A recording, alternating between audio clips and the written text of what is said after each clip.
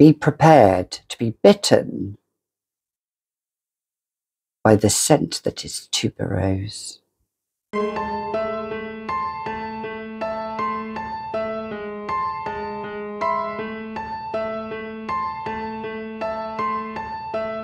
Hi, I'm Gabby and welcome back to another edition of the Fragrantician, where here we talk about perfume, but we just don't talk about perfumes that are everyday, and especially we don't talk about PR. I'm not one of those channels that brings PR into it. No, I don't do that. I am my own voice, so anything that's sent to me is rejected. That's how I am. And that's how I roll. So if that's you, then keep on watching. So in today's video, we're talking about Gothic Tuberose scents, my 10 favourite tuberose Gothic scents. What are yours? Let's just jump into it. By the way, these are all absolutely stunning tuberose scents. But the first one I'm going to talk about could be, you might think, oh, really? I'm not sure about that. I've got 3 honourable mentions in this. But the first one I'm going to talk about, because that's the end, I like to keep you tantalised. I like to keep your taste buds salivating.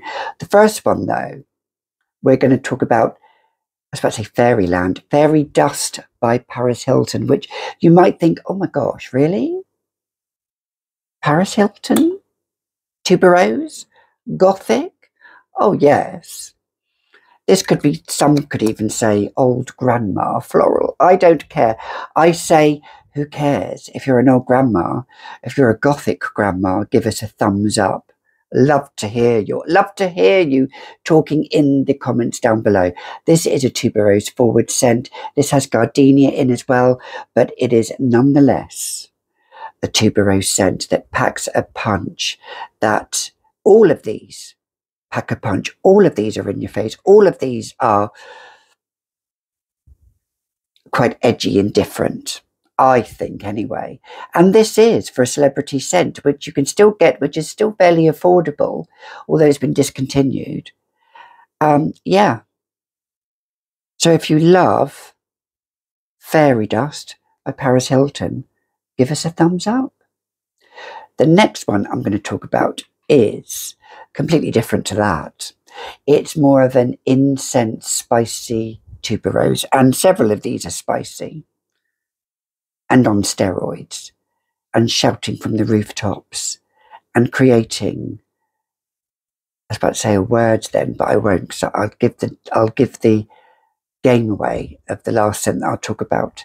This one, though, is the original Poison by Dior. Yes, this is a spicy tuberose scent, I feel, backed up by incense. I could have had Lulu in here, but I chose this because I think the tuberose in this is more prominent, whereas in Lulu, the incense is more prominent. This has great longevity, great sillage, will fill a room. People will know you're wearing it. Everyone was wearing it from 1985 onwards, even in the 90s and the 2000s. This bottle is from the early 2000s. I remember wearing this on a boat cruise to the Isle of Wight, a party cruise, thinking I was the bee's knees. Yeah, Poison by Dior. If you love it, again, comment down below. The third one I'm going to talk about is a classic 80s. Again, it's one Elvira would wear.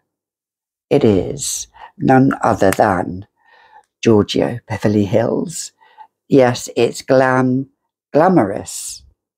You know, if Alexis Carrington was glammed up and Gothic, she would wear this. You know, no hate, please. If you think, oh my God, Joan Collins, Alexis Carrington, gothed up. Yes, darling, she would wear this. It's bold. It's audacious. It's bold lip, bold eyeliner, slicked back hair, just giving a You know, you just want to feel yourself wearing this. Well, anyway, back to this. Elvira would wear this, I feel. This in another scent. She would wear all of these, actually Elvira would. This is Giorgio Beverly Hills, and I love it. It's an old classic, but I still love it. Now, the next one, you could layer over any other fragrances that maybe do not have the scent of tuberose. And this is affordable, although I think it's hard to find. This is by Monotherm Venezia, just tuberose itself. This, I've spoken about this before, it is a tuberose scent that is not as animalic as the others, as the previous two in particular that I've talked about. But this you could layer with other scent. It has good projection and longevity on this, especially on my skin as well. On clothes, it lasts forever. And I just feel if Bette Davis was gothed up, she would be wearing this. Yeah, I said it. If Bette Davis was in All About Eve, gothed up, she would be wearing Tuberose by Monotherm Venezia, or she could be wearing this next one, but I don't know. I feel this next one a 90s emo goth would wear. It is Michael Kors by Michael Kors. The only thing is this sprayer is hideous, doesn't spray properly, and it leaks a little bit, and I procured this from eBay a while ago. So I just really had this as a collection, as a go-to kind of scent, although I have worn it. I've sprayed a little bit on my hand earlier, and it's strong. It's a realistic green tuberose with the stems, with the buds, with everything blooming, and it's quite indolic. It's very in your face. Some people would say maybe it's a bit screechy. I don't care. It's gothic, it's dark, it's alluring, it's mysterious, and I want to rock it. The next one I'm going to talk about is probably maybe out of all of these, I mean, none of these are really safe blind buys, but this one could be described as quite scratchy, as in the sense it is quite, it could be a scrubber for some. Not for me. It is Tuberose Criminelle by Serge Lutens. For some, it would be a scrubber, but I would feel a scrub. I would feel like I am a scrubber wearing this. Yes, I said it. Yeah. This is magenta, licking at Rocky's feet. Not Rocky. Who's the guy? Tim Curry. She would be licking at his feet wearing this. Oh, yeah. I've just got that image in my head now. This is tuberose that is fueled with power and gasoline, and it's got mighty strength to it. It's bold, again, audacious. It's not a crowd pleaser. I don't think I could actually wear this in the summer. And you know me, I'm not a seasonal perfume wearer. This is for autumn and winter. This is for when you want to make a statement. Yeah, Tuberose Criminelle by Serge Lutens. The next one I'm going to talk about is a dupe of Frank Bouclet, Cocaine. It's addictive. It is French name by the perfume parlor, which is a dupe for that, for Frank Bouclet, Cocaine.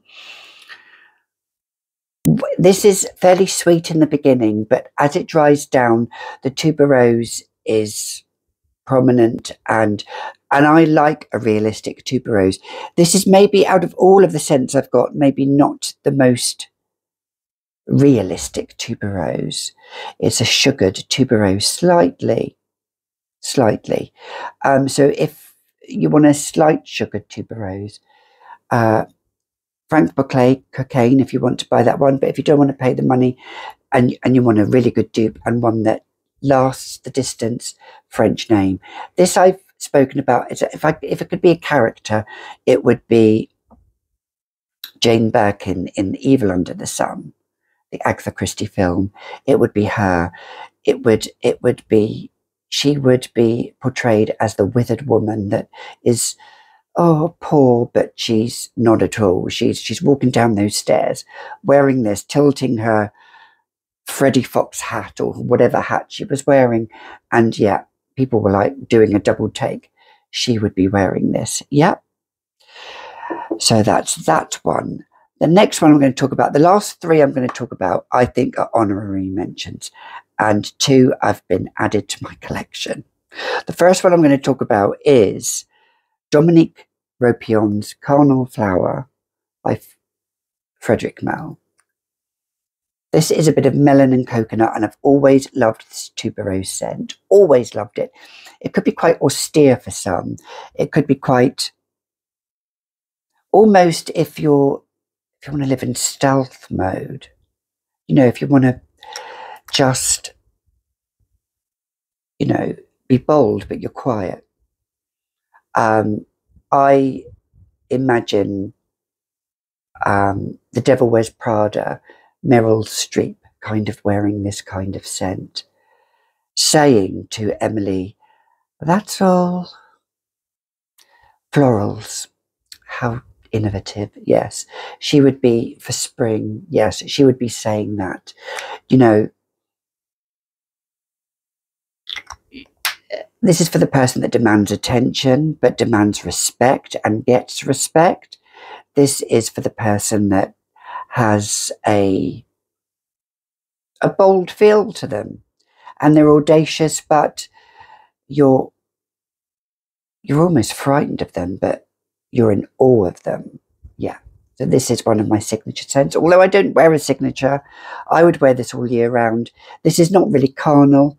It's the tuberose stem. It's, again, like the Michael Kors one. I think it's better than Michael Kors myself. That's just my opinion. But I think it's indolic, slightly indolic, but it's backed up with a little bit of sweetness from the coconut and the melon, but they're just a supporting role, whereas the tuberose is the main role, Carnal Flower. Now, the last two I'm going to talk about are two recent ones that I've added to my collection, and I'll tell you why. You know me, I've always loved tuberose. It's my all-time favourite white floral. Now, this next one could be a safe blind buy for some, and I feel it even trumps the original one. It's a flanker of, yeah, I said it. It's a flanker of Givenchy, L'Interdit. It is Tuberose Noire, black tuberose. Yeah, hence Gothic black. But it's supported by this, it's tuberose from the beginning to the end, but it's supported by this roasted coffee note. But it's just a supporting role. It's the coffee note. And I don't like really coffee, but this adds smokiness and depth, and it feels almost complex. It feels almost niche. Now, I don't like saying that word niche, but in the sense, it's not like other designers' scents. It's not generic or, you know, sugary, things like that. This is far from it, in my opinion. On me, the tuberose is there, but it's this smokiness that is beautiful. And actually, my dad, when I wore this, he did say to me, he said, "That smell is something I've never smelled before." And for my dad to say that, and he complimented me, and I loved it. I'm glad I've got it. And yeah, I won't be without it. It trumps the original L'Interdit by Givenchy, which is more maybe a sweeter tuberose. This is more of a smoky tuberose. You could wear this daytime, nighttime, any season. I don't care. And finally, the last one I'm going to talk about is one that I was on the shelf about. I wasn't sure, but two content creators, yes, I'm blaming you, Veronica says, and Tammy loves fragrance, yes. Those two content creators here on Instagram and YouTube. Yeah. Fracas by Robert Piguet. Yes, fracas means noisy, disturbance. This certainly makes a disturbance. I got a sample and I really liked it. But if anything, I thought, do I really need it, but I was craving it and craving it. Yes, I was craving it. This is a buttery tuberose. This is almost like tuberose dipped in butter, which is almost rancid. Yes, that sounds horrible, but on skin it shines and it plays with the senses. This has got other things in it, but you know me, I don't really go on lots of other notes. I go on feelings and situations and stories and characters and who could this be? This could probably scent or not, but I think of Joan Crawford. She's one of my icons. She really is. I could just imagine her wearing this in Straight Jacket. Yeah, have you seen the film Straight Jacket with the bracelets jangling? Oh, I love that film.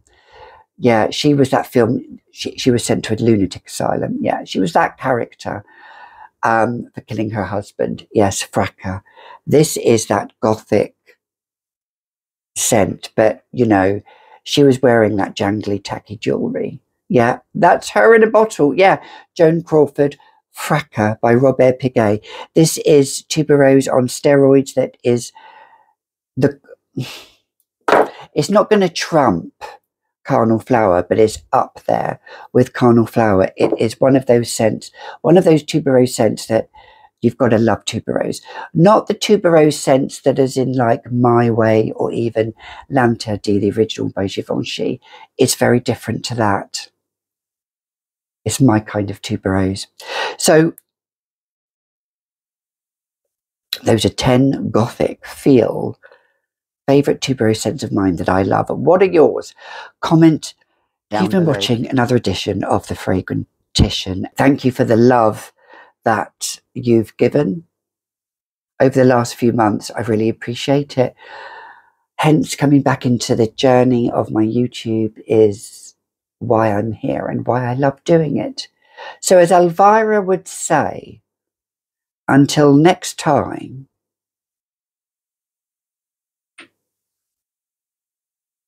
and pleasant dreams.